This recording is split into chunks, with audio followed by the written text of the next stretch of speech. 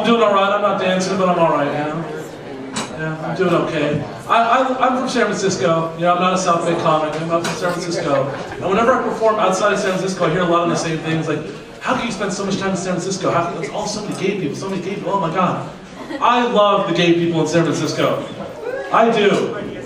I have a gay following that follows me from show to show in San Francisco. It's great. And when they realize that I'm not Rosie O'Donnell, they're going to be heartbroken. They are. It's February. I'm glad the fucking holidays are done. I am. Man, I had to spend a lot of time with my family during the holidays. I'm kind of racially ambiguous. My mother's from El Salvador, my father's Armenian, you know? Yeah, there you go. So I had to fly down to SoCal and visit my mom's side of the family. I learned that when you travel on a Hispanic family's dime, you don't take name brand planes. You take like Enrique's plane. And you get on board and you see the pilot, Enrique.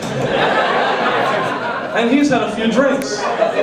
It's good to know his co-pilot was Jose Cuervo. That's great. You know, it's comfortable. And I don't travel well in general. I'm at the gate in Oakland. You know, I'm playing my favorite airport game. Who's the terrorist? It's always the Pakistani guy who wins. I don't know why, but they're really good at that game for some reason, you know? So I'm staring at the guy because I've decided it's him. He catches me staring. So I have to play it off. So now he thinks I'm flirting with him. So fast forward to me blowing him in the men's room. Ladies and gentlemen, if I have to go down on a Pakistani gentleman in a men's room so he doesn't think I'm a racist, the terrorists have won. They have. And I don't travel in general. I get on the plane, and in the seat next to my seat is this woman. This was more than a woman.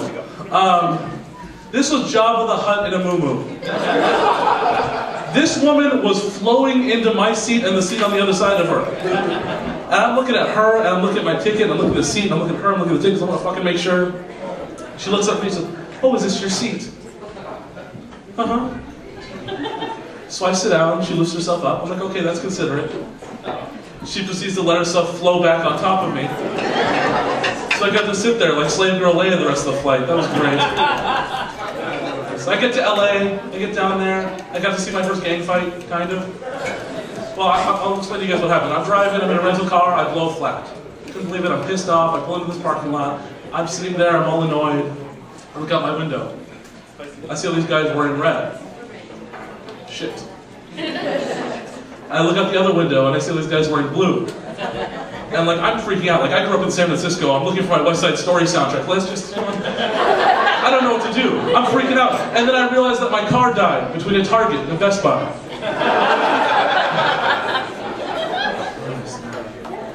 I love spending time with my family, but you know, it's like, I noticed that the generation below me has no idea what it feels like to grow up poor.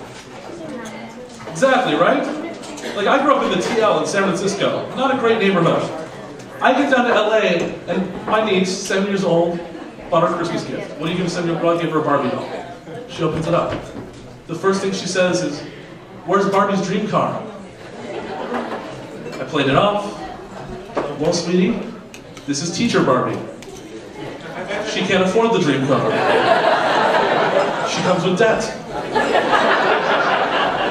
And my nephew, he's 5 years old, he's all excited too, he's big, you know, Pokemon, he loves Pokemon, he freaks out about it, he's explaining it to me. Apparently Pokemon is an abbreviation for pocket monster. Thank God.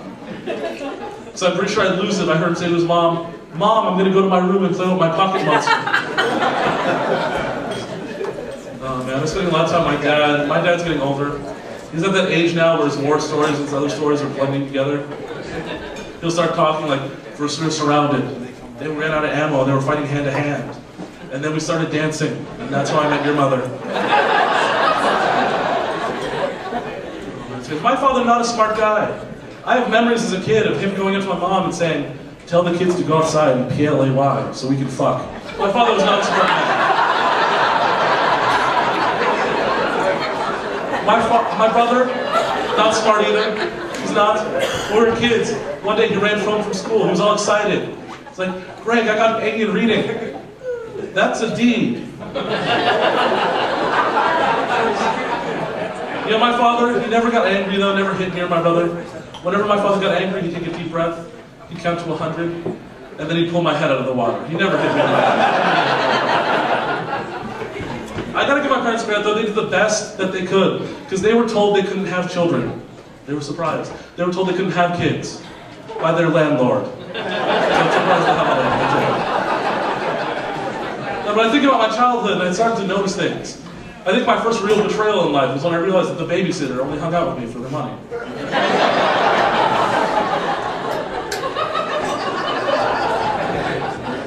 So where are my single people at?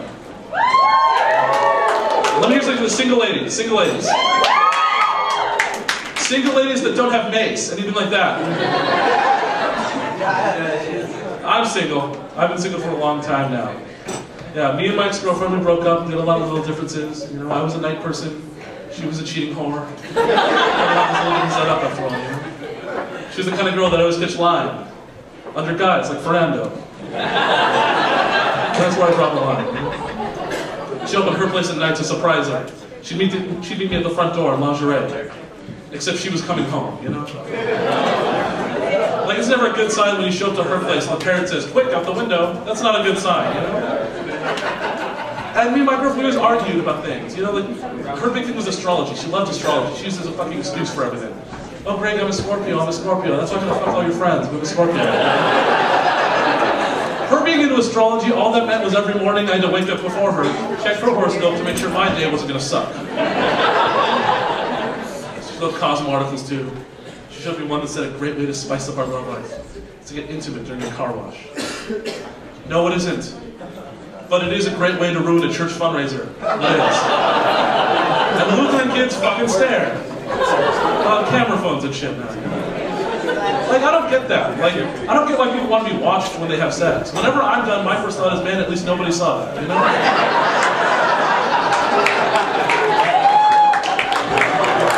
Well, see me after the show then, ladies, okay?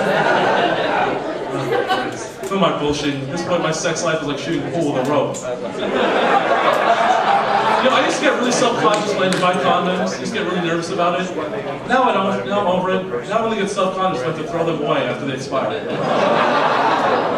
No, but guys, if you're going to get lucky tonight, if you're going to get laid, be safe. A lot of weird STDs out there, like AIDS. Scientists say they trace AIDS to a man and an orangutan in Africa.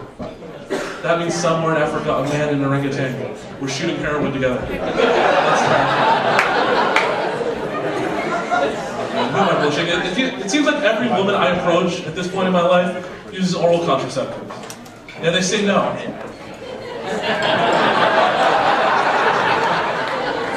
Be careful, guys. Condoms aren't 100% safe. They're not. I had 2 of them on me and I got hit by a car. Me and my girlfriend, she always complained about using contraceptives. She always complained, you know, Greg, using my diaphragm's a pain in the ass. Then I'm pretty sure you're using it wrong. My ex, not a smart woman. She was the kind of girl that had to reach into her bra and catch the tube. You know, not a smart I'm the only one out of my guy friends that's in a relationship right now. And they all feel the need to give me advice. You know, Greg, you gotta go to clubs. You gotta go to clubs. That's how you can go to clubs. Yeah, they're skinny, good looking, and can dance. I walk in there, I'm at the bar, taking shots of Patron, doing the truffle shuffle, you know? Like, I don't know how to impress women at a bar, you know? And what drives me nuts is when you're at a club, like, whenever you approach a girl in a club, it's not that you get rejected by women. Because when it comes to getting rejected by women, I'm like Obi-Wan Kenobi at this point, you know? It's the fact that you get rejected with an audience. As soon as you get shot down by a chick at a bar or a club, every guy at the sides are like, damn. You get back to the bartender's pouring you shit before you ordered anything. Even the DJ's like, this next song goes out to my big fella who just got shot down with a gun. I don't know what to do with it. It's because I'm a big guy, you know, I have a bit of a weight problem. Can't keep hiding that from you guys, I gotta complain about that. I say, like, when you're a guy my size, people feel the need to give you shit about your weight constantly. Like, everybody's always harping on me about losing weight. You know, my doctor's the most vocal one about it. You know, so I finally crack. I sent me with a gym membership. I get there. I have no idea what I'm doing, you know, so I figure I'll take a class. I go to the girl behind the counter, 24 Fitness. So, sweetheart, always put me in whatever class is best for people my size. She put me in Lamont.